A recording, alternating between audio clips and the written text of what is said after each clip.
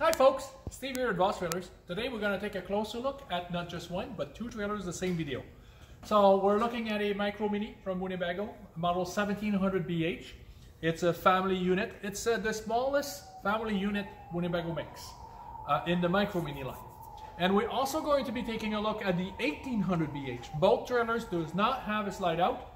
The 17 is on single axle, the 18 on tandem axle. A couple little difference inside. So we're going to tour the 1700 on the outside and inside, and then we'll go in to peek at the 1800 on the inside. So let's start with the 1700. 3,320 pounds. It is 20 foot 9 inch. That's including the tongue. So the Micro Mini, awesome product. 7 foot wide, very narrow in trailer manufacturing. Got tons and tons of very interesting features, and so that's what we're going to be taking a look at, and we'll start right away because I don't want this video to be 20 minutes. So at the front we have an electric tongue jack. That's where your propane tank goes. In the back we'll have a battery box and a battery. Stone guard, beautiful front cap. On the side here we have our pass-through storage. Goes all the way to the other side and underneath the bed at the front. There is a connection for an extra solar panel, and I mean extra because there's already one on the roof. It's 190 watts and it's connected to a 30 amp charge controller. So doesn't get any better than that. In fact, 190 watts is the biggest I have seen in the industry as a standard feature. Outside shower with hot and cold. Your city water connection right here. Your water heater runs on gas and electrical. We have off-road tires on aluminum wheels, 15 inch. Now both trailers have bunk bed in the back, and they have the same, the back is identical and the front is identical. The only difference is really the middle part. So we'll take a look at this bed right here.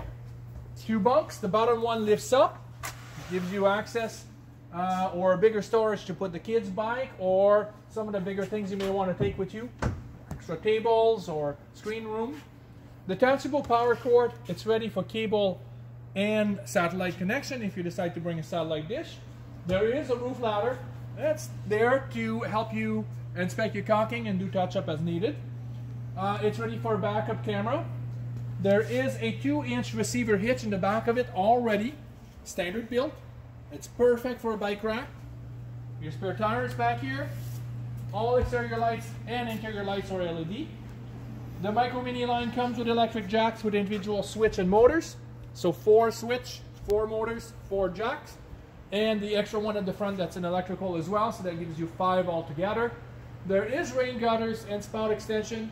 We have a beautiful electric awning with LED lights. We have outside speakers. Coming back down, we have our black tank flush to help you clean the black tank. There is a cable connection and a power outlet if you decide to put a little TV out there. Your city water fresh connects, so that's your tank to fill up your tank. And we have a spray port that connects into your cold water system. Foldable pantry handle, traditional steps. The window door already have the pleated shades.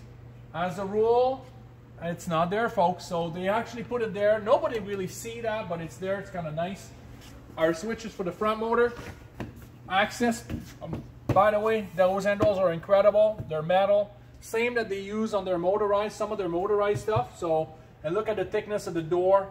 It's not warping, and there's an incorporated magnetic holder. And here on the wall, we're gonna see, well, let's turn on the light.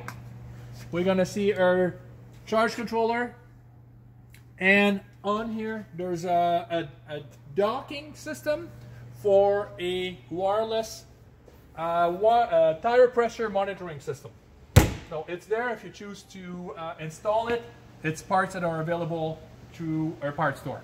On the interior, now let's keep in mind, folks, this is a trailer that's not even 21 foot. And it's 7 foot wide. So we have a double bed at the front, pleated shades on all the windows. There's a power outlets and a USB outlet in the corner. Lots of storage above. The hinge holds the door up. It's very deep. You can put a lot of stuff. There's also access under the bed at the front here. The dinette So on the smaller side, we got to keep in mind, we got a foot less than a traditional trailer, so this is the area that gets compromised, I guess. So, you know, as a rule, those trailers, most of my campers, most of our buyers are going to be doing a lot of outdoor camping. The trailer is a place where they go in to sleep and use the facility. So the dinette is not an area that is a problem, but it is here. It converts into an extra sleeping arrangement. And the table is actually on a new gas or hydraulic system for the table. So there's a little lever underneath. You flip the lever, the table will go down. It takes away those legs that are on the floor where your own legs will always hit. Kitchen-wise, our fridge is undermounted. That's going to be one of the difference with the 1800. We'll take a look at that later. So a fairly decent sized fridge. There is a freezer as well. Just not as big as the other one. Single sink. 2-burner stove. You do get an oven. It is a convection microwave oven. It does grill and microwave. There's a window. There's a TV. It's connected already to your new JBL Bluetooth system. There's a place to charge your phone. At the end of the cabinet, we have our monitor panel to check your water levels, your awning switch, as well as some of the light switch.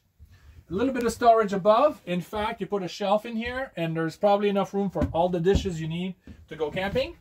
There is a little bit more underneath, so there won't be an issue here with pots and pans or anything like that. There's an extra cabinet right here with some shelf. Right below we have a furnace or converter. We talked about access underneath the dinette bench on both sides. A little bit of storage above. Interior speaker as well. There's a power outlets and a USB outlets. And then there are bunks. 28 inch wide. Almost half of a queen size at home. 250 pounds capacity. There's a USB outlets and a light on the top and on the bottom. Is just at the end. And we have access. So they put a bungee mesh if you want. So you have access to some of the storage underneath if you need to. The bathroom's at the back. We have a foot flush toilet and a 36 by 24 shower with the shower liner, the skylight. There's a power fan as well. Hooks on the door, hooks on the wall for your towels. Very small trailer, folks. We talked about that. 7 foot wide, 20 foot 9 inch. We're going to add 15 inch to this trailer. We're going to bring you in the 1800Bh. Let's take a look. The exterior has the identical equipment. Nothing has changed except for the extra axle. Everything else remains the same. The equipment on the roof, the jacks, the backup camera ready, absolutely everything is identical. Even your city water fill and your spray port, same thing. On the inside though, fronts remain the same bed, same dinette. Kitchen about the same, but we fall into a single bowl farmer style stainless steel sink. Deep, pretty deep, with sink cover. And a 3-burner stove. We get the same convection microwave, but we gain a drawer for your pots and pans. This cabinet is basically the 15 inch. That wasn't there in the 1700. So they did decide to put a bar on there with a removable shelf if you want, and shelf on the bottom. Now, in the 1700, the fridge was right here in the corner, under the counter. In this one, it's right here. This is actually a 10 cubic foot. It's over twice the size of the 1700. The back, I'll let you peek. The toilet and shower is identical.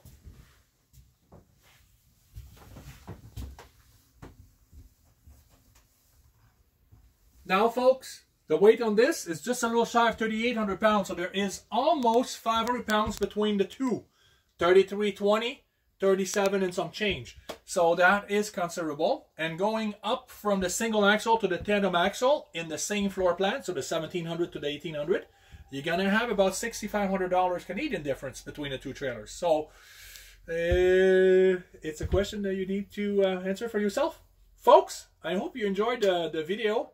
I think we've done it. Thanks for watching.